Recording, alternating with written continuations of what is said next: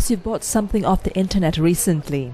Chances are the online retailer has suggested a list of items which you might also like. And that's business analytics at work, processing historical data to help predict consumer behavior.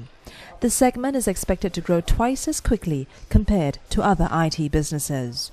Hence, IBM has opened a new facility in Singapore to tap opportunities in the regional markets. This generation of data, we think, is going to help transform industry and market opportunities. So analytics will continue to play a key role, and that is one of our major agenda activities. Next generation data centers and cloud computing. We think that this is an opportunity as you look at the evolution of computing. The IBM Singapore Technology Park is part of the company's global network of centers for the development of high-end systems.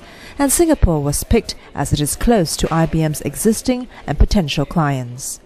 And it plays to the strengths which we are developing, local supply chains, where you're able to tap on a whole range of local enterprise in a cluster that is now a serious contender in Asia and globally. The people that are going to be working at the frontiers in a facility like this also show what we are capable of doing in complex manufacturing, highly complex manufacturing, as well as in global supply chain management, which is a constantly evolving field.